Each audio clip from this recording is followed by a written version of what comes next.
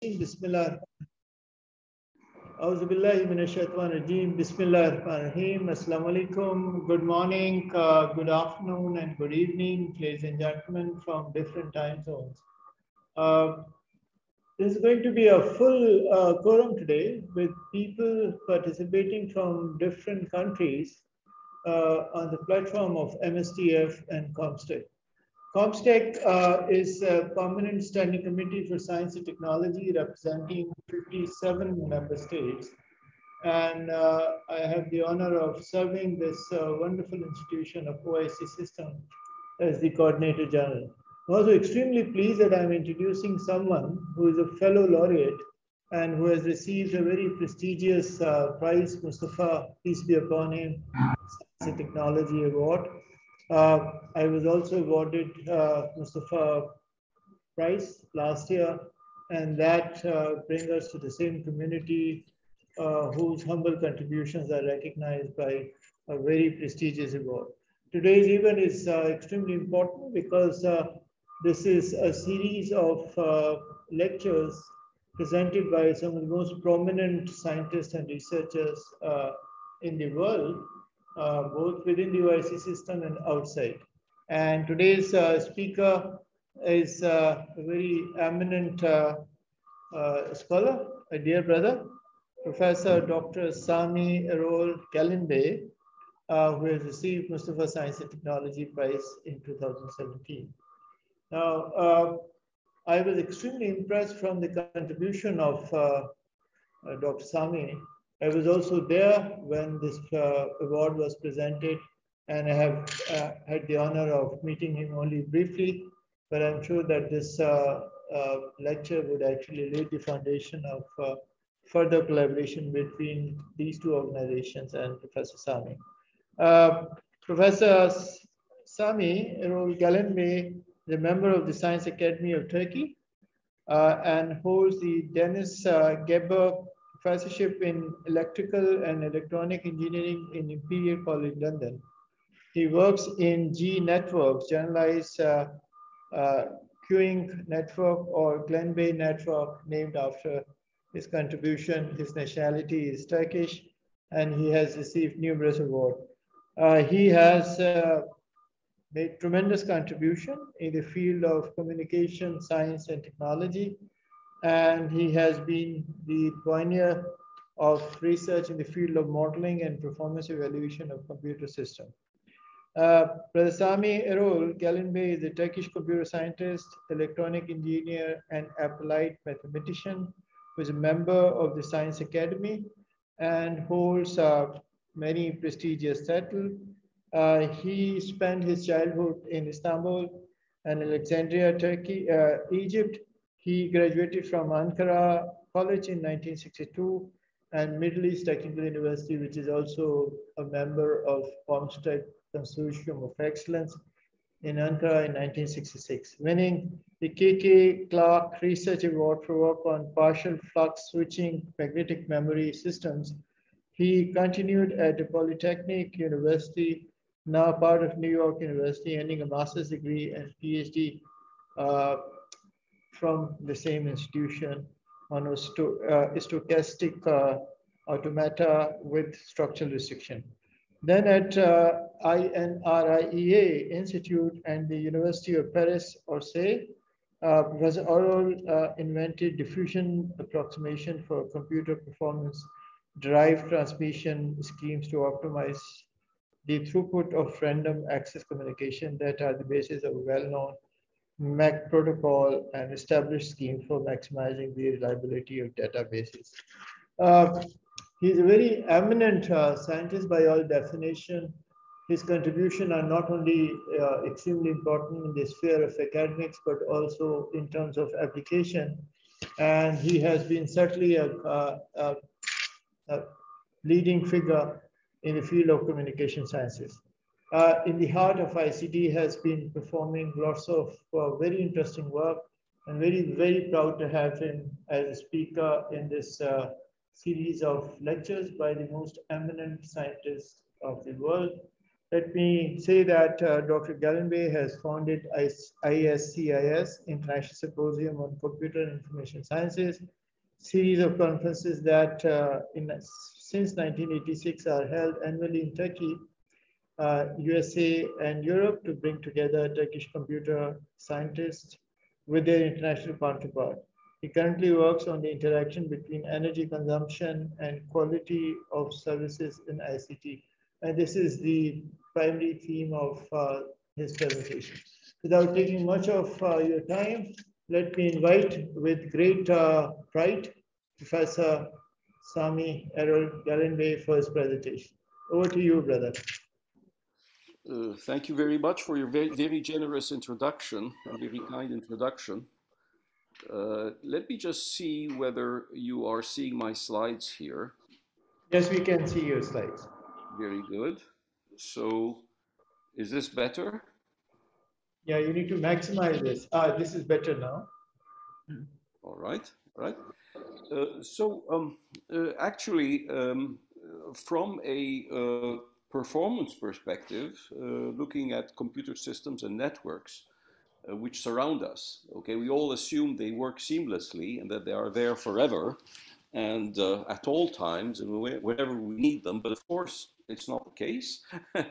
They fail, and their response times can vary, as we ourselves realize when we use them. We get random effects that we cannot explain, and in fact also whoever is providing us the telecommunication services or the network services or the cloud services cannot explain why things are not working at a given instant of time.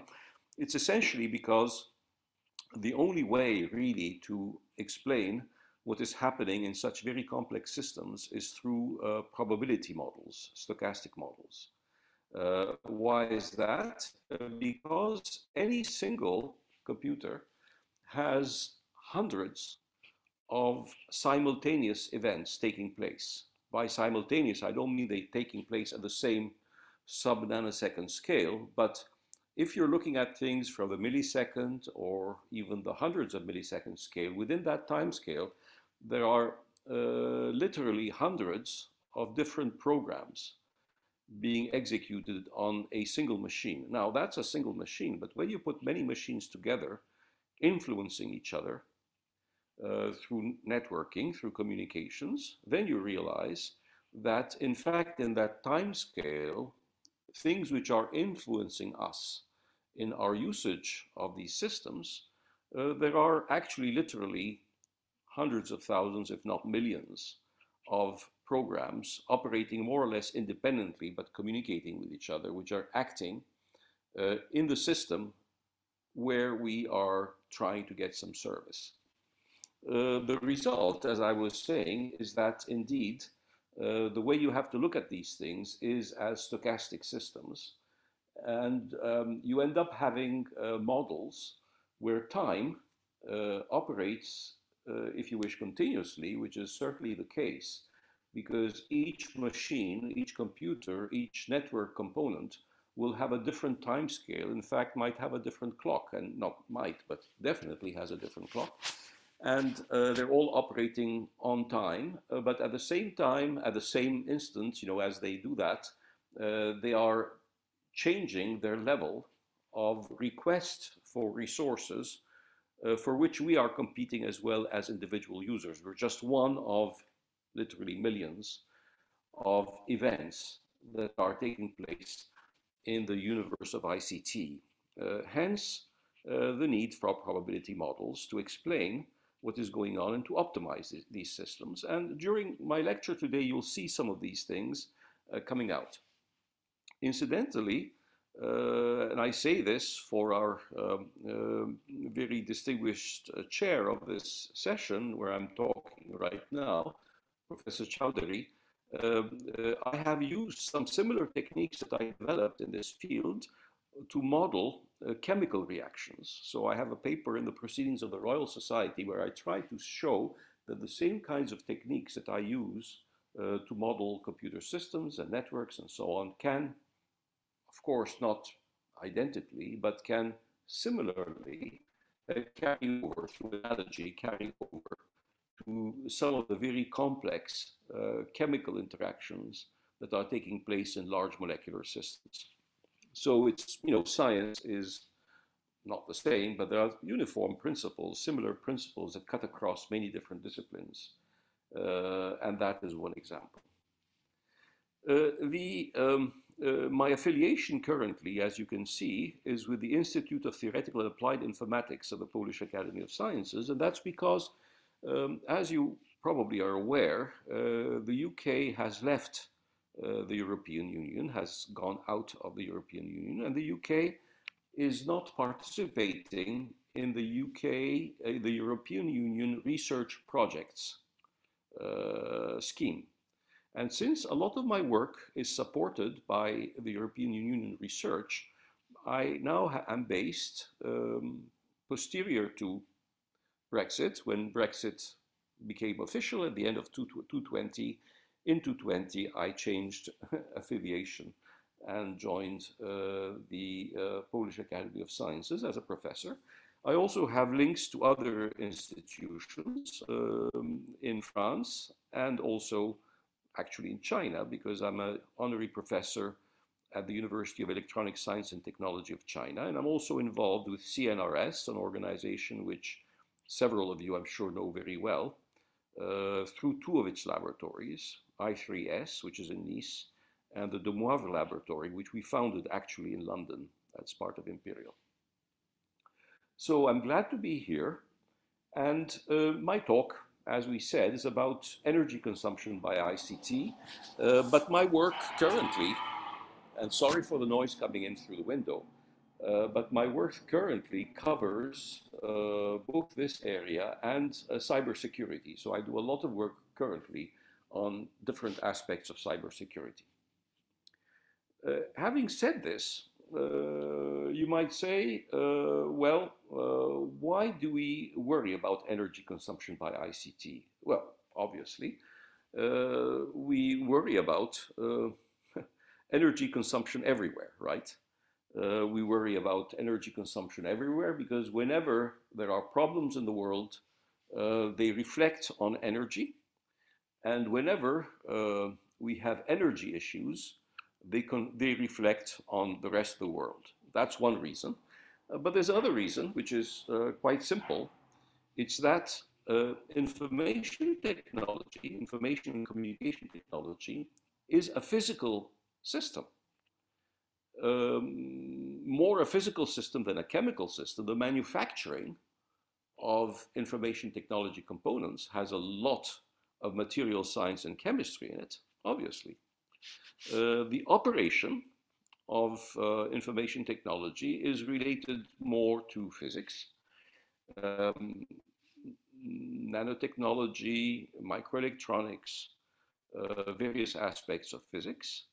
And this reality, this physical reality, influences the energy consumption of the systems that we use. So this is one reason that we're interested in this. Another reason is societal.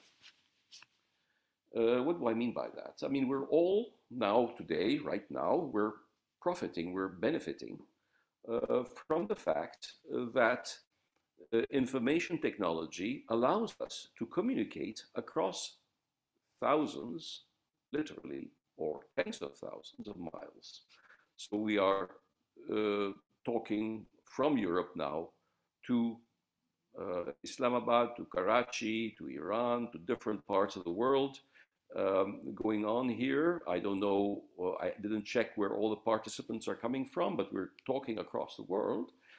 And we're doing this, as far as you and I are concerned, we're doing this instantaneously. Of course, it takes time. This is a physical system. It has its dynamics. But we are feeling that, at the human level, we're seeing these events in real time. So that's the wonderful part. Information technology has some not so wonderful parts because the same effects that bring useful information, useful dialogue across the world also brings fake news. It brings malevolent diffusion of information. It brings propaganda. It brings all the rest. So it's good and bad. But in addition, it actually impacts the amount of energy that we consume in the world, and it impacts the CO2 or other emissions that are influencing global warming. So we have these aspects going on simultaneously, both the positives and the negatives, okay? And of course, you might say, well, perhaps what we're doing now is saving us some travel energy. Okay, that's true. It's saving us some travel energy, but unknowingly, you and I, right now where we are actually consuming megawatts of power, of electrical power, because we could not possibly operate this Zoom conversation right now if we didn't have in the background some very, very large data centers, and of course, the millions of routers and fiber optics lines, electronic, microelectronic fibers, digital interfaces, then of course the optical fibers and also the copper connections. If we didn't have all of this, and if this were not all powered by electricity, we could not possibly have this conversation either. I willingly put, I'm part of one academy I belong to is an engineering academy specifically, and it's the French National Academy of Technologies. And they have a motto, which is kind of interesting and relates to this, and I'd just like to mention that. The motto of this academy is to get progress. To have progress, you must reason, you must think, okay, and use facts. Okay, you must reason on facts, but then you must propose solutions which are based on this reasoning and which make sense, I mean, that people will accept, and that then the people will share. In other words, progress is achieved through facts and reasoning so as to make choices that people can understand, agree to, and share. And many of these things that we deal with, for instance, in ICT and energy consumption, are related to this. For instance, let's take the example, I'm kind of beginning broadly because I discovered that I have a bit of time. So I'm beginning a bit broadly. Think of the example of open science. Okay, now everyone says open science is wonderful. Yes, it is wonderful. And what does it rely on? Well, it relies on data centers and it relies on computer networks, right? Without those, we will not have open science, obviously.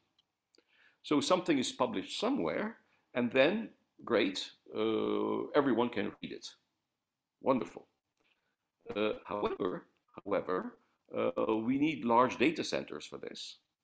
So actually the cost is quite high if you think about it, and you see the cost immediately that a lot of open science publications, including in professional societies, expect you to pay a fee to put your material online.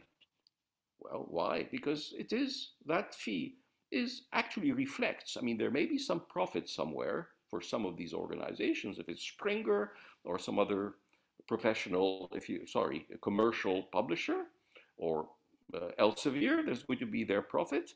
But if you take the IEEE, which is officially a not-for-profit corporation, you see that the cost of putting up an article is of the order of $1,500. So the cost is there. And where does this cost go? It goes into the data centers, it goes into the networks, it goes into their energy consumption.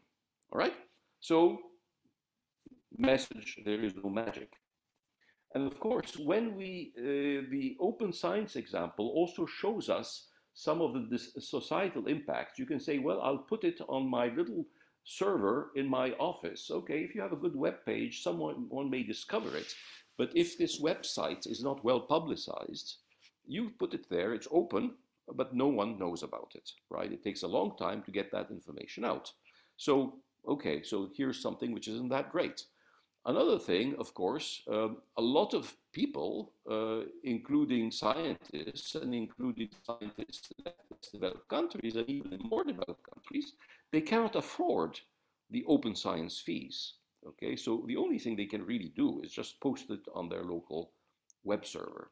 Okay, that doesn't give them the full world access. So there are quite a few challenges associated with open science, and all of these are actually full in the subject of today's talk: ICT and its energy consumption and its data centers and its networks. Okay, so I think I've kind of made my point, and I'm sure there'll be some questions about this. Just to let you know, we have agreed with the organizers that about halfway through my talk, in about 10 minutes, I'm going to be stopping and pausing for questions and for a bit of a discussion. So why do we care about energy and ICT?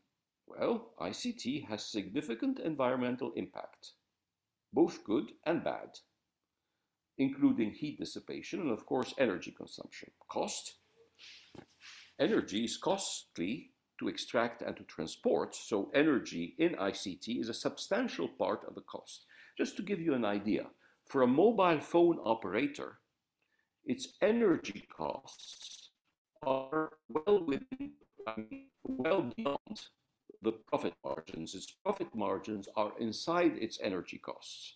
So the energy has a real impact on the profitability of a mobile phone operator and on its ability to invest, to call upon investments and to go and spread its means of communication and so on. Energy extraction of whatever kind we use has significant environmental impact, okay? And ICT production itself, if we're producing, manufacturing ICT equipment, it requires energy and has environmental impact. So all these points are important and have to be made. So what do we mean? What do we mean by worldwide ICT architecture? Essentially, this is the picture that you see.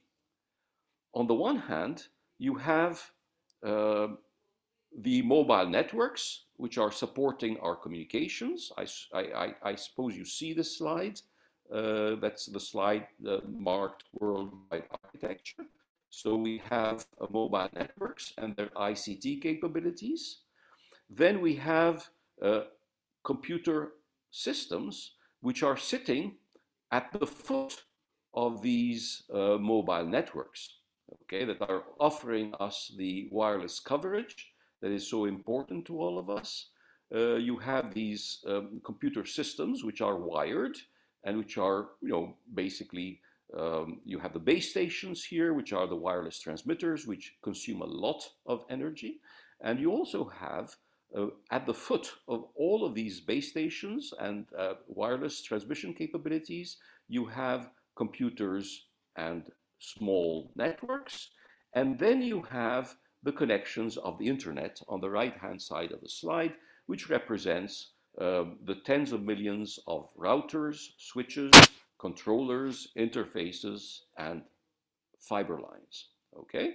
So this is the physical reality that is subtending what we imagine. Everyone says all of this is virtual. Of course, that's not true.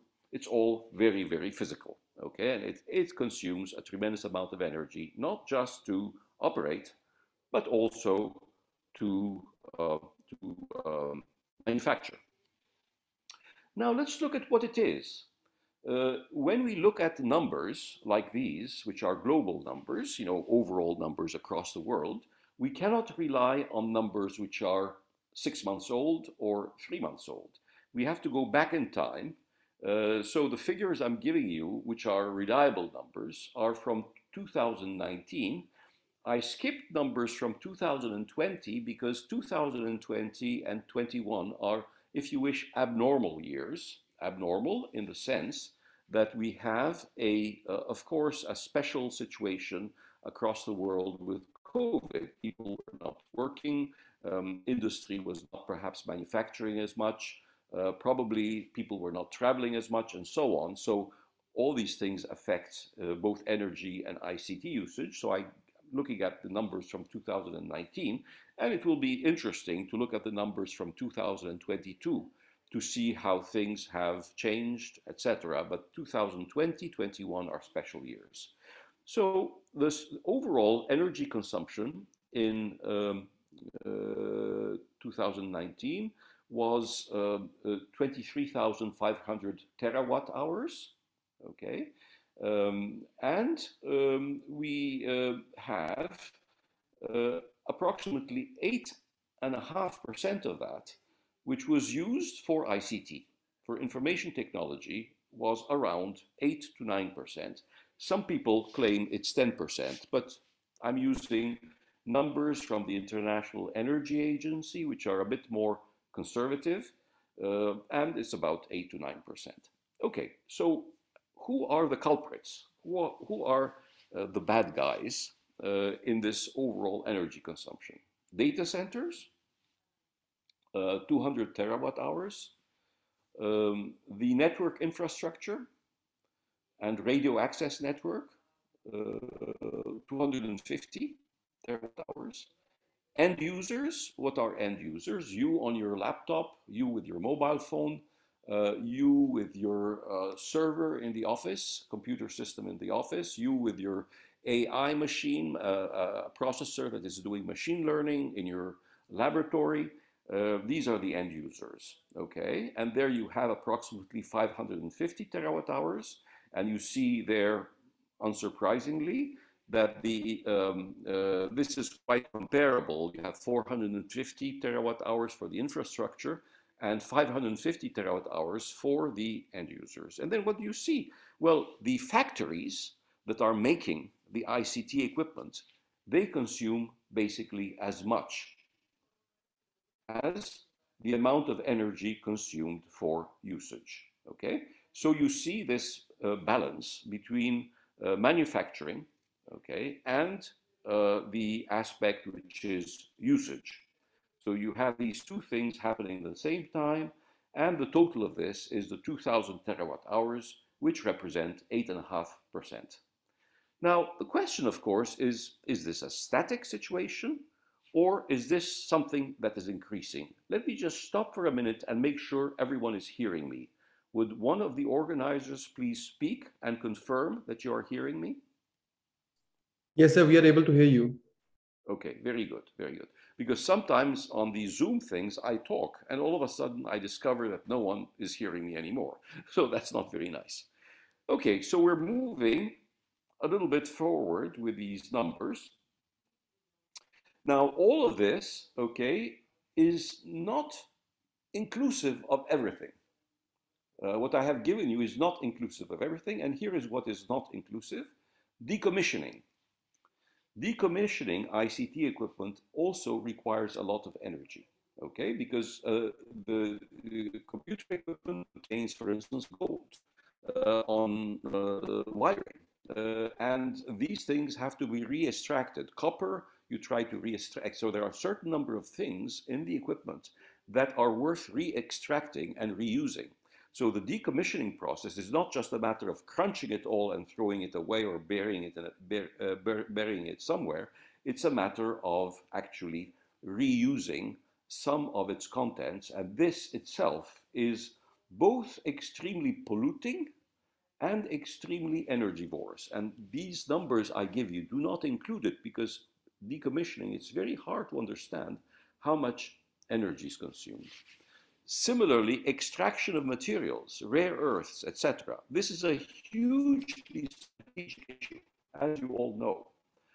Manufacturing is a strategic issue. All the questions around Taiwan, for instance, are extremely related to this. Strategic issues around Taiwan are very related to the manufacturing of ICT and the extraction of rare earths materials. Many of the questions, for instance, around Xinjiang, you may or not be aware of it, are related to the extraction of materials that go into computer systems, rare earths. So the areas in the world which have the materials that go into the manufacture of computer systems have a tremendous strategic value. And as we know, we have to consider a 4 to 5 year equipment usage window. Now, a certain number of kind of very green-oriented corporations. I know some phone companies, for instance, some, by phone company, I mean a mobile operator. Some of these operators, what they do is they recycle their equipment, not just by decommissioning it, but giving it to third parties so that they can use it, even if it's not the most modern equipment. They repair it, fix it, etc., etc., and then have other people use it, or they donate it to African countries and so on. So they do a lot of, some of them do a lot of this, but it's not quite common. And so the decommissioning and extraction of materials is a huge issue that we have to consider. And in a given year, and if you look at a piece of equipment in a given year, basically what you have is 20% of the energy associated with your equipment is related to its manufacture over the past time, okay? And 80% of the energy for your equipment is related to current usage, okay? Now, what's interesting is that this effect that I'm just talking to you is increasing. So this energy consumption by ICT, for ICT, is not static. It has been increasing, and there you have to be very careful of the, if you wish, stories that companies such as Google and others tell you. They tell you, oh, we're getting cleaner and cleaner, and our computers do many more operations per second than before, and so on and so forth, okay? Maybe true. However, the energy consumption by ICT is actually steadily increasing, okay? I gave you a number of 8.5%. About a decade ago, it was of the order of 4%.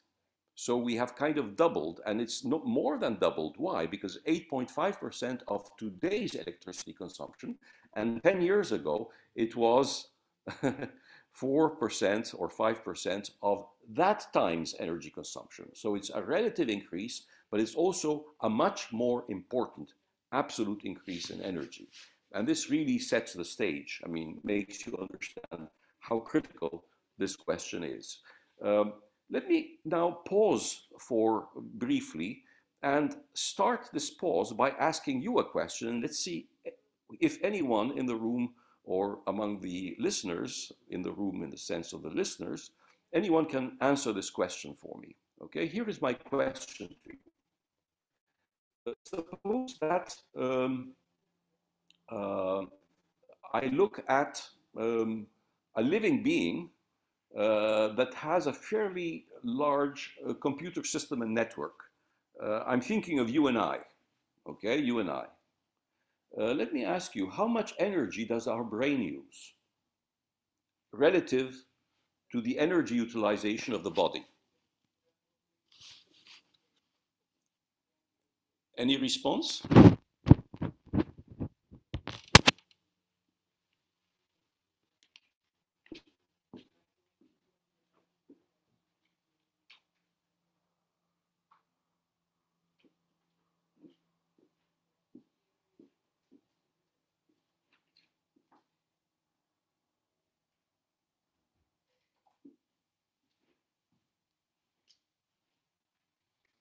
Any answer? Any kind of conjecture or hypothesis? Am I being heard? Can you hear One me? of the Anyone listeners answer? responded at 200%. One of the participants responded at 90%.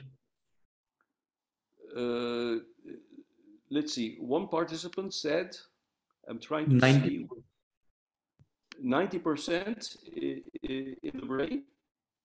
Yes. Someone else said, okay, 200. So I should be looking at the responses. Okay, very good. No, it isn't actually. It is 20%.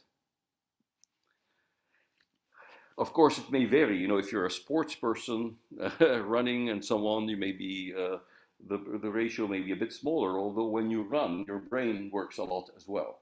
But basically, it's about 20%. So 20% of the body's energy goes to the brain. Okay, that's kind of an interesting point because it tells you that we will, I mean, if you think of the world as a kind of an organic system, where you're going to ask yourself, well, what is the proportion of energy in the world that should be used up by computers? You might say, well, perhaps it's going to be 20%. So that's kind of an interesting thing. Okay, so 10% shows us 8% or 9% or 10% tells us simply that we are on the way, and it's growing. We're on the way to more. Okay, so that's an important aspect. We are on the way to more. So are there any other questions that you might want to ask?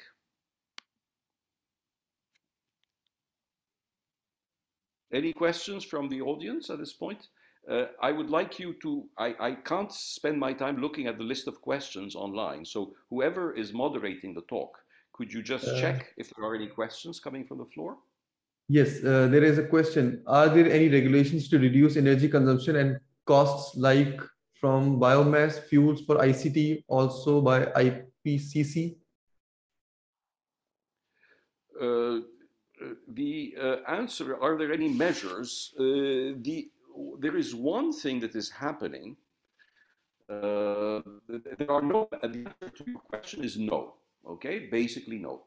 But what is happening is that corporations that use a lot of ICT, you take the computer companies, Microsoft, Google, and so on, they try to buy energy which is low carbon, okay? They try to buy low carbon energy, for instance, energy that's produced either by nuclear or through sunlight, okay? So they try to use low CO2 energy, but that is kind of a false, it's not a very effective way to proceed, simply because the energy that they are buying, they use, but the energy that they are not buying is necessarily used by someone else, okay? So the fact that they use quote unquote clean energy just means that the rest of it is being used by someone else. They're just shifting the usage of high CO2 energy. There's a funny example that you will appreciate. As you may know, Canada is one of the countries with the lowest CO2 content in its own energy, because it has a tremendous amount of hydroelectric. Okay? However, Canada uses its hydroelectric to extract shale gas and oil, which then it sells to other countries. Okay, so Canada inside itself, it's very clean, but its impact to the world is very dirty. You see what I mean? So the fact that, you know, Google says, well, we actually we try to ask the power companies to sell us clean energy, just means that the same power company sells the other energy to someone else. It just says, okay, you can have it for a slightly higher price, and they sell it to them, and then they turn to the others and say, well, this is what I have in my hands, and you're welcome to have it. So the effect, the net effect is not positive. So by and large, to that question, the answer is no. Okay, so there are no means. You could start, there are some positive things. For instance, some data centers try to use their cooling systems, because as you know, a data center uses energy not just to operate the machines, but also to cool the machines. Energy is used for both operating and for cooling. That's why a data center uses so much energy, so much electricity. So what they try to do sometimes is to use the water circuits that they use for cooling. They try to use them for heating homes, or heating at least the building where they are, but this of course operates only in the winter. So is only useful really in the winter. So basically, the question is wide open. Generally, honestly put, the answer is no. Any other questions? I have a question that, as you have shown in the graph, that how the energy consumption in different sectors is increasing. So how do you correlate the energy efficiency measures being taken across the years? Because as the technology is developing, the equipment itself is getting energy efficient. and using less energy?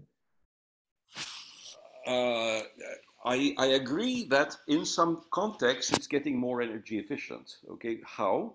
Well, all these companies tell you we are more efficient, and you say why? Well, they tell you, well, now we transmit so many more gigabytes for the same energy as before when we were transmitting 10% of that. Okay, and then you all agree.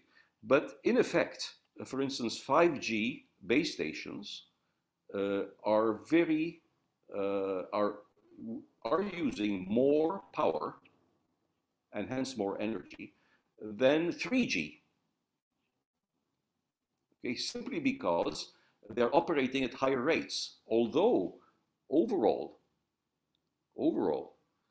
they are transmitting more rates. So if you measure your efficiency as the amount of data that you transmit per watt, so much data per watt, it looks better. But if you look at the actual wattage consumed by this equipment, it's more. Okay? So this notion of energy efficiency is not presented to you in a fair manner. The reason why you have this constant increase in energy consumption is that we are asking, for instance, we want to have Zoom. Okay, we have Zoom. What does that mean? We're transmitting video. It's not a good old simple telephone call anymore. It's much more data being transmitted for a Zoom call than for a good old telephone call. Okay? So we have increased the workload of all of the ICT equipment, even though each individual piece of equipment is more energy efficient. Okay? For instance, AI consumes a tremendous amount of energy in learning. The learning part of AI is hugely energivorous. There have been examples across the world where, for instance, in Kazakhstan, they installed a lot of Bitcoin mining machines, and these Bitcoin mining machines created an energy shortage. Okay, an electricity shortage for normal consumers. So what we're seeing is that ICT is increasing overall its energy consumption, its share, and its not just its share of the energy consumption, but also its volume of energy consumption. This is increasing, and significantly. Okay, so in 10 years, it's doubled. So that's one point you have to keep in mind. In less than 10 years, it has doubled.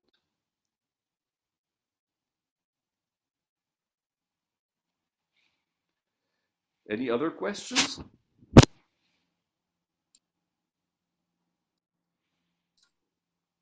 No, sir, you can continue. I've checked the chat. There is no other question in the chat. So if one looks at these numbers, okay, you can then map energy consumption into, in the middle of this current slide, you're seeing the different areas that I had mentioned. Okay, so on the left-hand side, you see the PCs, peripherals, printers, etc. And that was the, if I'm not mistaken, it was the 550 number. And on the right-hand side was the infrastructure, which was the 450 number. And those numbers also map then into, obviously, CO2 impact, a number of billion tons of CO2 with respect to this. Now, the mapping of electricity to tons of CO2 is not easy because it depends, for instance, on the country, on the location, etc. Let me ask you another question. Let's see if you can answer that. In Europe, which is the country that has the lowest CO2 impact per kilowatt hour?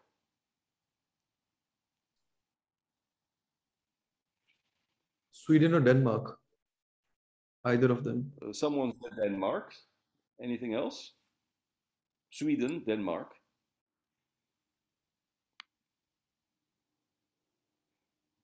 Any others?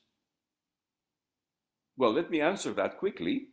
The answer is no, it's not true. It's neither Sweden nor Denmark. For a very simple reason. if you try to use wind power, if you have wind power and you try to use wind power, you must also have energy flows. You must be able to import energy, electricity, in the periods when there is no wind. I mean, wind is not something that blows constantly at high speed. It's something that's on and off, okay? And unfortunately, so it's neither, it's certainly not Denmark, and it's certainly not Germany. It's France. Why? Because it's nuclear power, okay? It has absolutely the lowest, around 60, 70 grams of CO2 per kilowatt hour, simply because it's majority, I mean, it has some hydroelectric, but it's majority nuclear. Another interesting example is Romania. Now, Romania, no one would think about them, right? But Romania does a very, very smart thing. It uses its nuclear power plants to pump water upstream during the night. So the nuclear power plants pump water upstream from, they have several rivers going from the northwest of the country down to the southeast of the country. And the southeast of the country, the rivers all end up in the Black Sea. Now, a very strategic and important sea today. It's kind of lots of things are happening in the current war between the Ukraine and Russia along the Black Sea. But Romania has its, essentially, its sea is the Black Sea, and it has rivers going in from the mountains, which are more in the northwest, and going down into the Black Sea, and they use nuclear power to pump water upstream. You know, they just have tubes, they move them up to dams upstream, and then during the daytime, they operate the dams. The hydroelectric power is moved up. I mean, more water goes through the dams. They use that to generate electricity. So they have a fairly low carbon mix in their electricity, simply because they have this very clever thing of combining nuclear and hydroelectric. So it's kind of fun, all this. You know, it's kind of interesting things when you start looking at things carefully. But unfortunately, all those who claim that they're using wind, they need a backup. And the backup is the energy they import from countries, from neighboring countries, which have either thermal or which have nuclear power. And for instance, France acts as a backup to Germany, which has stopped its nuclear energy production. And France gives it some nuclear energy so that it backs up their wind power. That in the northwest of Germany, there's wind power. They just have to back it up in some way. So all of this is kind of interesting. So I think I can move on to my next slide. Now, the question is then, you know, all of these things are, how can we improve? And improving needs some thinking. Okay. It's not possible to improve things unless you get some data, some real scientific data. And you cannot improve these things unless you find some mathematically based, okay, scientifically and mathematics, scientific in the sense of it's consistent with data. You use data for this, and then you have to use math and reasoning to get into kind of some optimum policies, okay? So what can you do? You should first of all measure the consumption. You should know about where this electricity consumption is occurring and how it is occurring.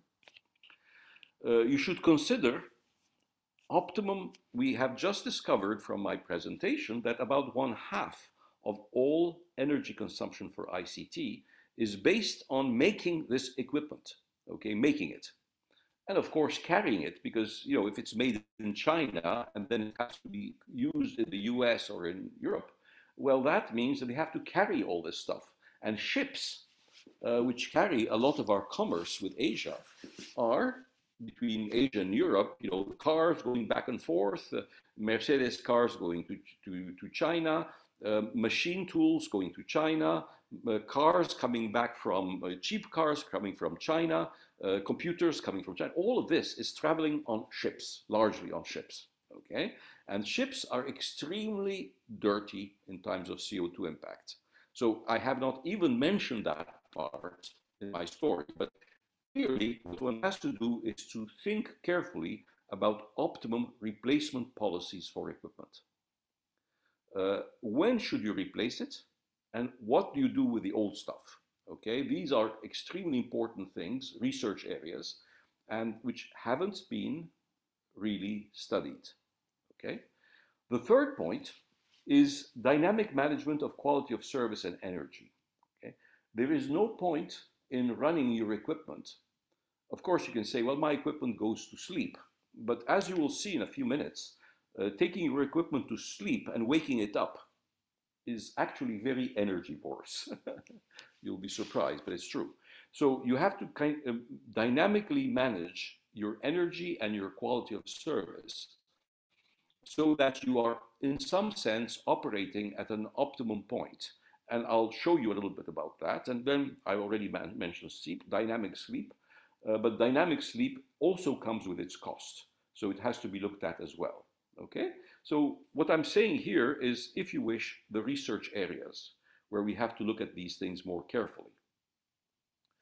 Just one aside, people talk a lot about the Internet of Things, you know, sensors. Sensors are going to make our energy problem much, much worse because they're increasing massively the need for information processing, information storage. And this is going to make things worse before they get any better. I interact quite regularly with Huawei, the very large, the world's largest communication equipment manufacturer, okay? And they tell me that the energy problem is the major problem of their customers, okay? Their customers are those who build the internet, who operate mobile networks, and they tell me that this is really the key issue for them, the key economic and technical issue for their customers. Okay, so we're going to look at different things, kind of scientific evidence and so on about what can be done. Okay, so okay, we're going to put our equipment to sleep. Well, unfortunately, as you see from these curves, okay, these are the traffic on a weekly basis on a data network. Okay, and it's data. This is data from Vodafone, so a large mobile operator. What you see is that, unfortunately, the traffic goes up and down. Okay, based on time of day. So during the daytime it's high, at night it drops down, at certain hours of the night it drops down, then it rises again, and so on. You see this. But unfortunately, it doesn't go to zero, and it doesn't go anywhere near zero. Okay, it just goes from peak to about 33% of the peak. So you're not going to solve your problem by putting a lot of equipment to sleep. That just won't work, because these systems are operating 24 hours a day. Another thing is that sleep modes are expensive. Okay, going to sleep is expensive. I had mentioned this. And in the middle of this picture, the middle of this slide, you have two curves. Okay, these are actual measurements that we have done on a router and looking at its power consumption when it was going to sleep below and when it was waking up above. I'm sure you see these two curves in the middle. A system resuming, it's waking up. B system hibernating, it's going to sleep. And you see what's happening actually is that as it goes to sleep, it's operating at quasi-maximum power for a significant amount of time. And you see there 20 seconds of time, and it's working like crazy. And when it's waking up, it's of the order of 50 seconds of time to wake up. So going to sleep and waking up is very energy, and the energy consumed is the integral. It's the area under these curves, is the total energy that was consumed during that time. Okay, and why is it so? Simply because our computers and systems have to save a lot of data before going to sleep, and similarly, they have to take this data and move it from the backup memory systems, which are the disks and so on, towards the live part of memory, which is the semiconductor memory. They have to move it back and forth. They have to save and reestablish. And when you do saving and reestablishing, you are going to consume a lot of energy. Okay, power is not energy, but the integral of power over time is energy. The same things, it would require me to explain things in a bit greater detail, but the same things are shown on the curves that you have on the right and left on those pictures. And you're seeing actually that you have also these power considerations which don't look good when you put things to sleep. And the reason for that, okay, the reason for that is that when you create sleep modes and so on, you are supposed to sleep. The computer talking to you, they're going to send you much more data to you because they don't know that you're going to sleep. They're starting to say, well, I'm not giving me an answer. What's going on? And so on and so forth. So you have all of that going on. And so you're actually going to increase also the traffic over the network as you're doing this. So it's not a simple solution. Oh, we can put them to sleep. Now, more curves like this. And again, you see the curves here, again, are experiments that we have done. Because as I said, unless you have data, unless you experiment and measure, you're not going to actually have real information. Okay, you don't know what's going on. So on the left-hand side, you have 3 curves which show you so-called quality of service metrics. Okay, so in the system, what is being shown is you are turning on and off one of the routers in the system. And as you do that, the whole, one of the routers in which system? Well, the system is the network that you see on the right upper hand side corner of the slide. You see a network and you're turning one of the routers off. And as you do that, the whole network is influenced by this because they have to change paths. They have to change, everyone has to change the way they're sending things around. And the delay is increasing substantially. Okay, you're going to, you're increasing the delay by of the order of 200, 300%. Across the network is increasing. The quality of service is decreasing. Similarly, the next slide in the left-hand side, the one in the middle on the left-hand side, shows you the packet loss, how the packets are being more and more lost. And at the bottom, you have the effect on jitter, which is another metric. But with jitter, you don't mind too much. Apparently, its effect is low. But what you see is delays are increasing, packet losses are increasing. Now, the problem with packet loss increases is that in the internet, if a packet is lost, a packet is a set of data, a small ensemble of data that you're sending from one point to the other. But when the packets are lost, the internet protocol makes sure that the packets are sent again, which means that for a given packet, if it's sent again, you have consumed twice as much energy. The first time and then the second time. And if it's lost again and again, even more.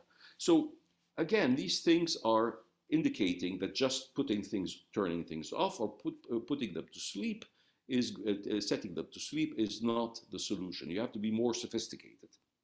So I'm now showing you a bit of curves where from papers, what I just showed you just a couple of minutes ago is from research that we did, papers that we did. And now I'm going to show you further results of this kind. And since another half hour has elapsed, before I continue, I will pause again for a couple of minutes to see if there are any questions or remarks that people would like to make. Sir, let me go through the chat first. Right.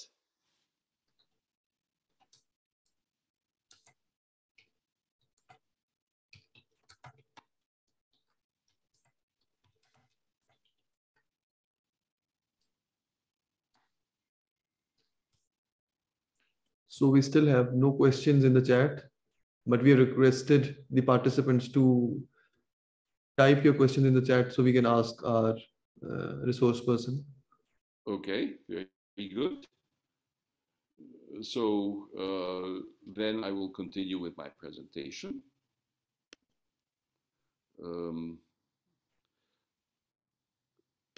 So what we did was we said, let's look at specific systems. And one such system, you remember at the beginning of my talk, let me go back to one of the slides and tell you where I've picked this system from.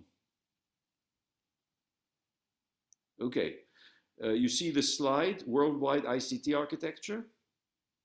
Does everyone see it? Hello? Any answer? Does anyone hear me? Yes, sir, we can hear you. Okay. So do you see this slide, which says worldwide ICT architecture? No. No, the slide is, the previous slide is visible. So you don't see this one yet? Yes, we're just waiting for that. Okay, so I'll wait for a, excuse me. I'll wait for a minute so that you can see it. Worldwide ICT architecture. When you see it, say yes, please.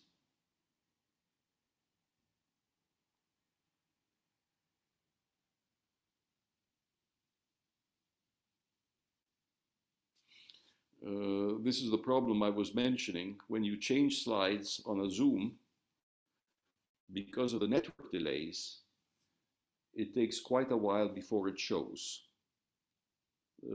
Anyone sees this slide now, worldwide ICT architecture? No? Still the old slide. What is the title of the old slide? Sleep mode is expensive and many packets are lost. Okay, so I have to, I'll just give up on that one and go back to that.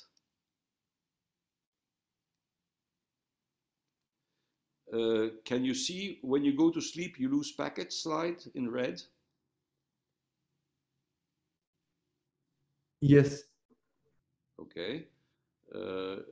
Can you see, measure, and optimize the edge? No. Not yet. Not yet. Oops. Or else you can stop sharing and reshare the slides.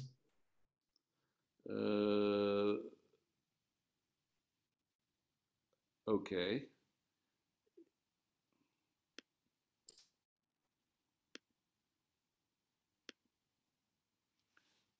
Can you see the slide, measure and optimize the edge?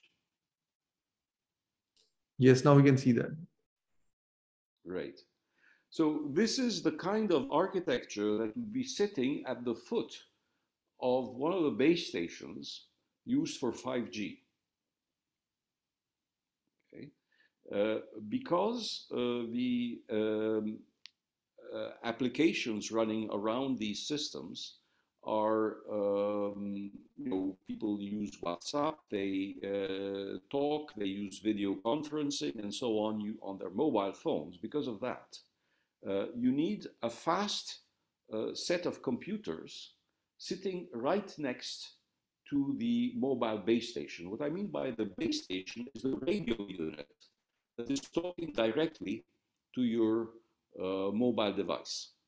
Okay, so you have a fairly complex architecture which is there, and what we try to do, because this is something that is kind of being deployed now, we measured these systems with respect to energy and respect to quality of service, and tried to see whether we could obtain energy savings by clever management of this system. Okay.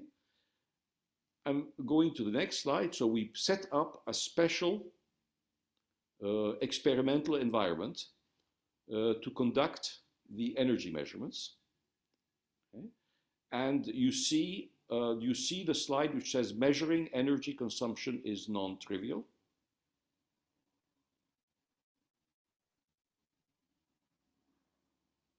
No?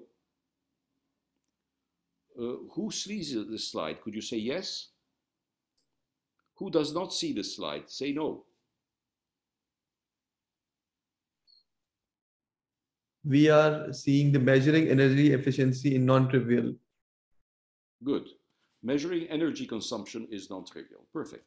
So on this slide, at the left-hand side, there's something called NUC. The NUC is the main processor, the main, if you wish, computer in this architecture. And we're trying to measure its energy consumption accurately as a function of the work it is doing, of the traffic it is carrying. And we set up the apparatus that is described on the slide to obtain the measurement. Now I'm going to go to the next slide. And do you see the slide which says the NUC's energy consumption characteristics? Yes. Okay. Now what we see here is the instantaneous power on the left-hand side in watts against its throughput in megabits. So you're going from, say, 200 megabits to about 1 gigabit to 1,000 megabits. So you're looking at its being used as a way the machine is being used as a way to manage the network, and its power consumption increases as a function of its workload, which is the amount of data. Now, in the middle of the slide, you have increase in energy used per load. Sorry, increment of energy used per load. So you have, you're looking at joules per megabit. So you're looking at how many joules that you use for each 1 million bits. And what you observe is that, of course, as the system gets more heavily loaded, then the same machine is being shared among the higher load. So you have a sense that this is more efficient, but in fact, the amount of power consumed, it has increased. And if you multiply the power consumed by the time, then you see that the total energy consumption, power times time, is an increasing function of the load. While if you look at per load unit, it looks better, okay? Now we also look here at this curve shows you another measurement, which is the average response time from services over time. So you're looking at time elapsed, 200 seconds, 400 seconds, 600 seconds, 1000 seconds elapsed over time. And you're seeing how the response time, what does response time mean? It means the time between the instant when you request a service and the instant when you receive an answer to the service. And you see that this is first of all random, which is what I had said, because you have exactly the same if you wish, workload run 5 different times. Each time it's more or less different, okay? But you have certain kind of prevailing patterns. So you have an example of some random process that is representing the way this system is responding to your requests, okay? Now I will go to the next slide. And in this slide, we show the result of the control action we're taking. We have used reinforcement learning, also known as Q-learning, which is a way of, it's a kind of a mathematically based learning algorithm, which allows you to have an objective that you want to minimize, and you're managing the system dynamically so that you're always chasing the optimum. Okay, and what do you want to do? Basically, you want to save on energy. Okay. Now, if you want to save on energy, you look at the slide on the right of the slide and the right-hand side curve. I'm referring to the slide which says adaptation with reinforcement learning. Do you see the slide?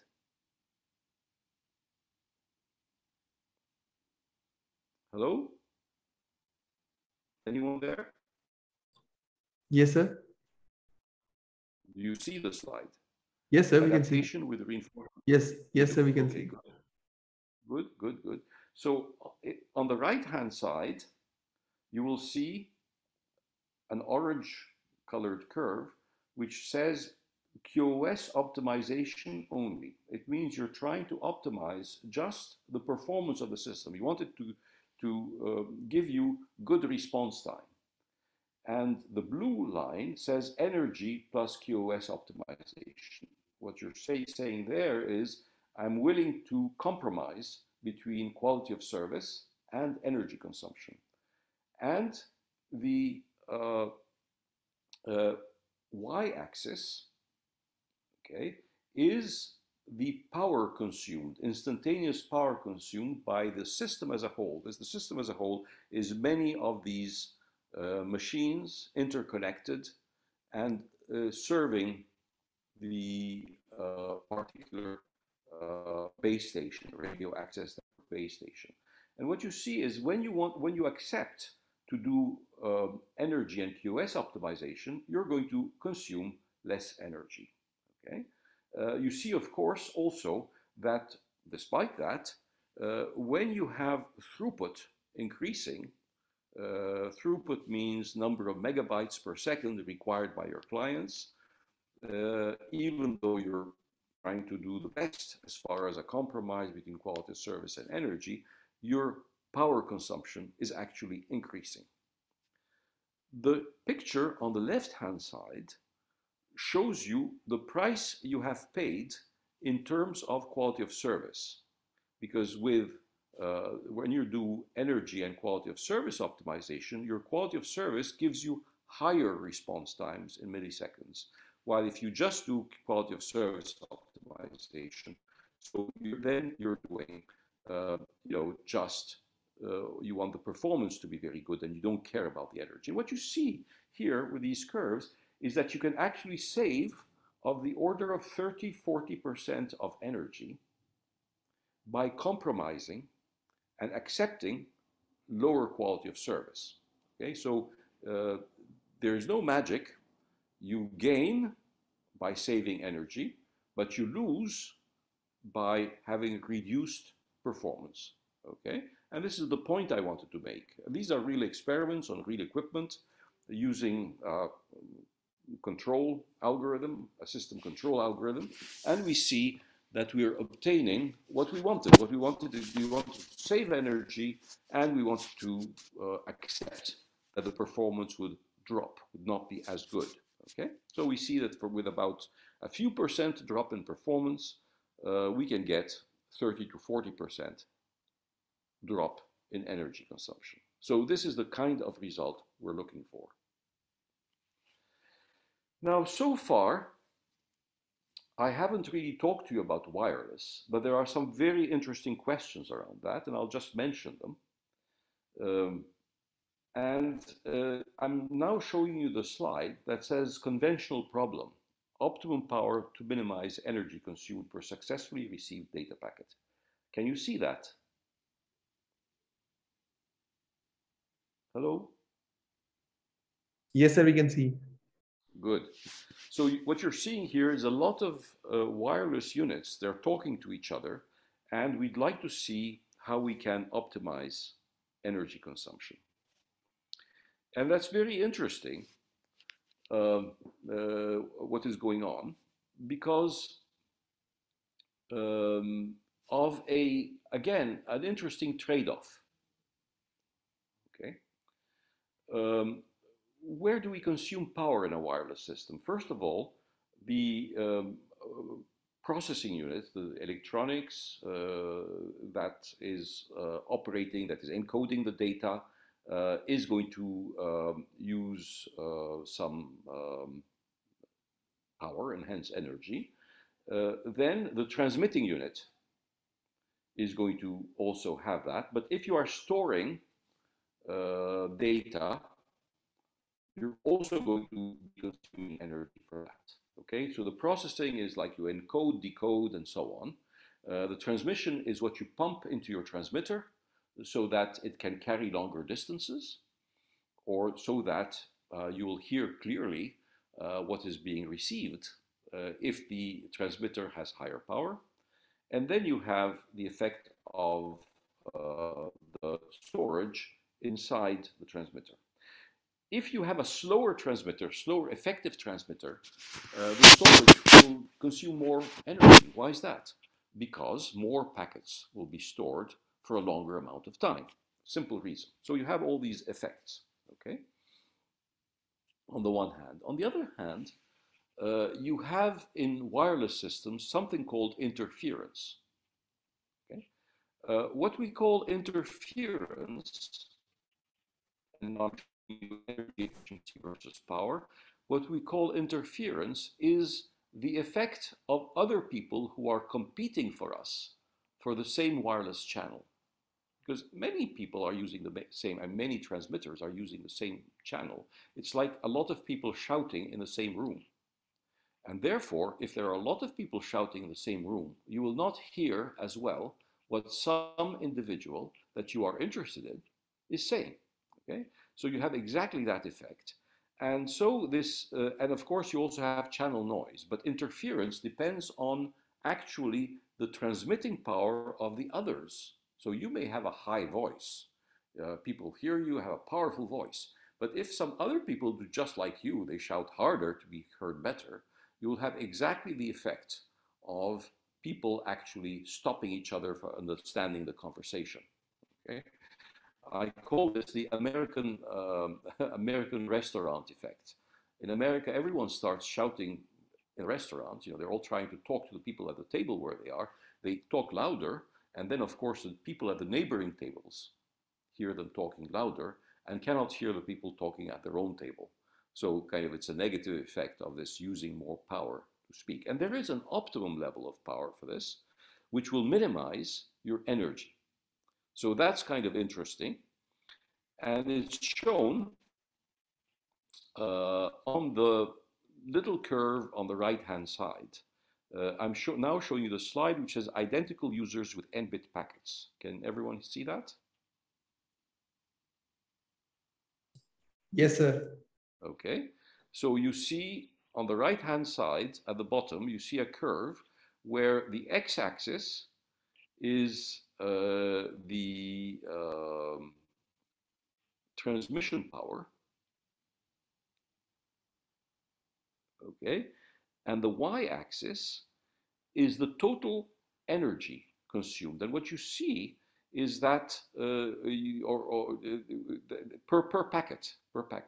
And what you see is that there is some kind of optimum effect where you're maximizing throughput. It's the effective transmission time of the packets.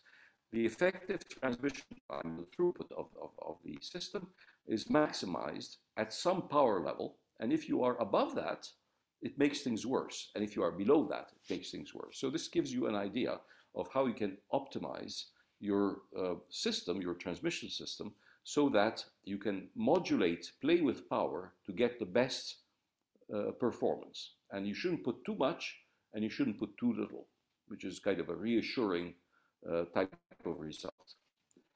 Now, similar results when you're looking at servers. Servers can be data centers, clouds, etc. So you should be seeing a slide now which says servers, simple composite cost for delay and energy. Can you see that? Yes, sir. Okay.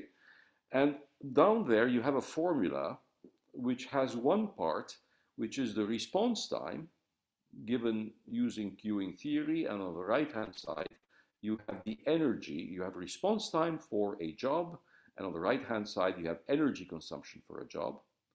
And what you see is that the optimum operating level of a system is going to be, you can calculate it from the previous formula. You can get a closed form expression for the optimum operating level. And this optimum operating level is kind of and on the bottom you see a parametric curve of that. This is, we'll go into the details. And then we go to the following curve, which says theory versus experimental data. Can you see it? Yes, sir, we can see that. Okay. And what you're seeing here is the solid lines are theoretical results, and the green or black or blue dots are the measurements. So what you're seeing is that if you operate the system at a certain operating point, which we call raw, which is actually the load on the system, you can operate it at a place where you get the optimum quality of service versus energy effect. So that's kind of an interesting result, because it says there isn't any point in working at the right-hand side or the left-hand side of the optimum. You should try to stay there in the middle so that you have a good balance between how much energy you use and how much quality of service you get. Okay? So these are the more, if you wish, technical, scientific types of results that one gets. At this point, I would like to conclude. Okay, all of the results that I have shown you are from some of my papers. What I can do, if it's okay with you, I can send you all of the references. No point in showing them, there are just too many.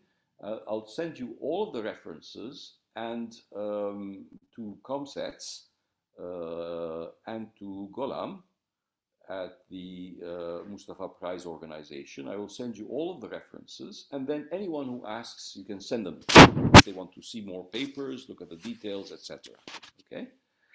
The moral of the story, the message, is that ICT systems are complex and highly interconnected.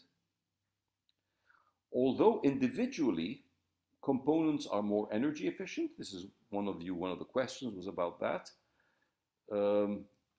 As these systems individually are more energy efficient, their complexity and their interconnectivity makes it they're actually consuming more energy. And of course, the presence of ICT is growing, and that's why we're having a Zoom call now rather than sending letters to each other through the postal mail. Okay? Furthermore, new applications such as cryptocurrencies and blockchain and AI are highly energivorous. For instance, it is estimated that Bitcoin consumes as much electricity as a small country which is highly developed, the Netherlands, Holland. Okay, so it doesn't come free of charge. It comes with additional energy consumption. So we realize that ICT consumes a significant portion of electricity and has significant environmental impact. Understanding how we can balance quality of service and energy is a scientific problem that requires careful analysis and experimentation. Adaptive management can be used to reduce ICT energy consumption and environmental impact. So to improve environmental impact, you have to be clever. There aren't simple solutions. And thank you very much. I will stop there and then pause for questions. Thank you, sir, for your wonderful presentation. I'll just skim through the chat if there is some questions.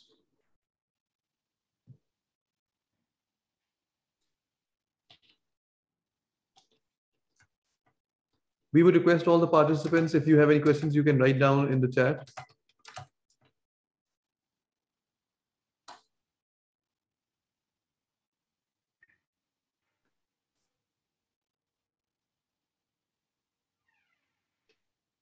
As we are waiting for questions in the chat, I'll ask I'll share an event like there was a news for Microsoft that they submerged their data center in the sea to reduce the energy consumption. And that was very successful. And they aim for having more data centers to be submerged in the sea. So what do you want to say about that? Well, that sounds like fun, going down into the sea. Of course, what they're trying to do is to simplify the cooling problem, right?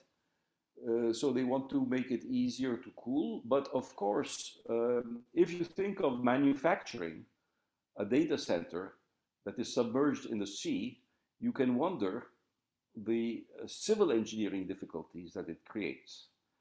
And then you can ask yourself, how much more energy have they consumed in the civil engineering aspects just to make it happen in this way? You see what I mean? So, I mean, you can try all kinds of things and use them as publicity, but you have to do your calculations carefully. Let me give you an example of what I'm saying. About 5 years ago, Sweden, someone had mentioned Sweden. Sweden is one of the countries in the world that has the oldest installations in telephony. I mean, they started before everyone else, building telephone systems. They were quite ahead. And in fact, a lot of the theory of telephone systems was developed by Swedish people. Famous names like Palm and so on. And they have the famous company Ericsson, as you all know. So the Swedish had a very old infrastructure, and they said, we will modernize it because we were going to save energy. And they did that.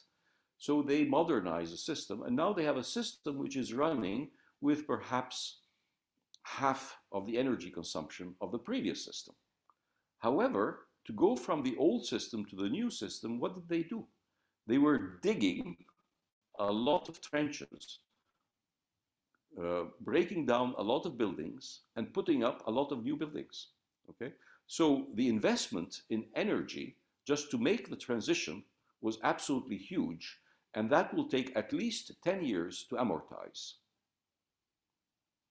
So what I'm just saying is that people, when they make claims that they're doing this wonderful thing or that wonderful thing, they don't tell you all the energy they have consumed. They just tell you the end results. Now I have a data center inside the sea that needs fewer cooling. Okay, but how did you build all the external structure for this data center?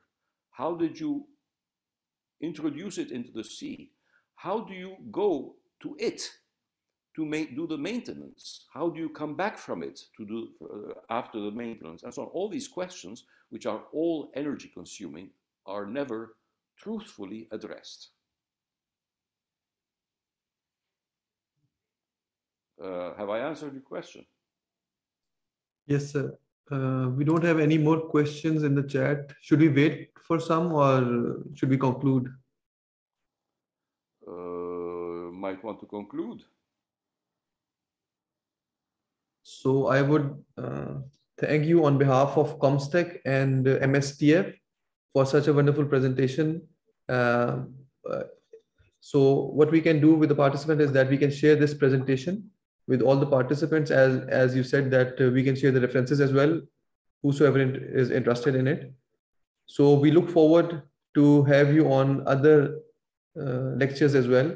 And we wish that you are in Pakistan in December, and we would like to welcome you in Islamabad as well. So thank you for all. I hope to visit you indeed in Islamabad as well. You're most welcome, sir. Look forward to that. And we thank all the participants for their interactive session, for participating. We hope that we had more questions, and I would request that if there are more questions, you can just write at haris@comstech.org. You can send the questions in my mail, and we'll request our resource person. I guess we have a question.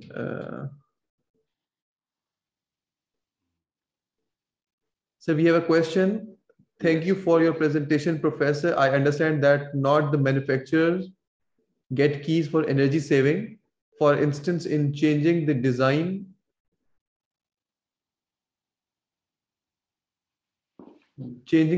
of things, but the users of internet providers we are quite stuck with the energy costing protocol and design of connected things unless we manage to balance the couple quality of services and energy cost. It was. Yes. Now, there are in manufacturing there are two different aspects. There is the design of the chips, the design and the manufacturing of the chips. Okay, the design and manufacturing of chips is something which uses a lot of energy because you do a lot of very precise, say, laser physics. You're doing etching and so on, all kinds of things which are highly energy consuming. I don't think that in that area there is real savings. The savings is in the energy efficiency of the equipment that we have, which does more work individually for less power. Okay, so for instance, we're doing one CPU operation with less energy consumption. However, in all of our machines, we do more and more operations. Why is that? Because our applications are more complex. For instance, we use much more graphics. We use much more machine learning. We use much more numerical computation. We use much more simulation in everything that we do. Okay?